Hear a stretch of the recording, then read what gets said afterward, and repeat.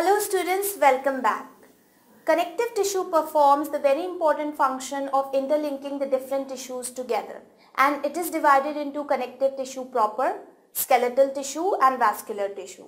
In this part we will discuss about the connective tissue proper. So let's start. Connective tissue.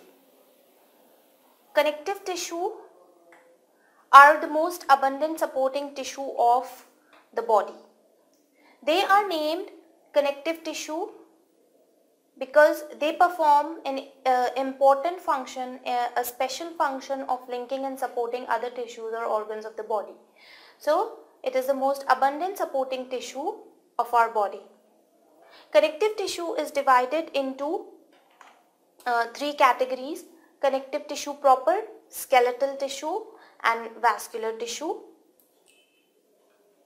So we'll discuss each one of them. The classification of connective tissue here shows the connective tissue proper, which includes areolar tissues, adipose tissues, white fibrous tissues, yellow elastic tissues and reticular tissues. The skeletal tissues include cartilage and bone. Cartilage include hyaline cartilage, fibrous cartilage and calcified cartilage, and fibrous cartilage is divided into two types: white fibrocartilage and elastic cartilage. Whereas bone is also of two types: compact bone and spongy bone. The last type of connective tissue is vascular tissue, blood and lymph. The blood and lymph are also connective tissues. So this was about the classification of connective tissues. The first type of connective tissue is connective tissue proper.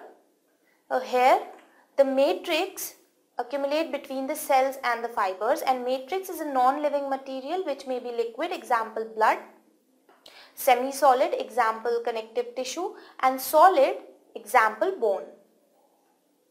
Matrix mainly consists of water and sulfated mucopolysaccharides. So matrix it consists of carbohydrates. The types of connective tissue cells include the fibroblast cells, which are responsible for forming and secreting the fibers, the macrophages, mast cells, lymphocytes and plasma cells.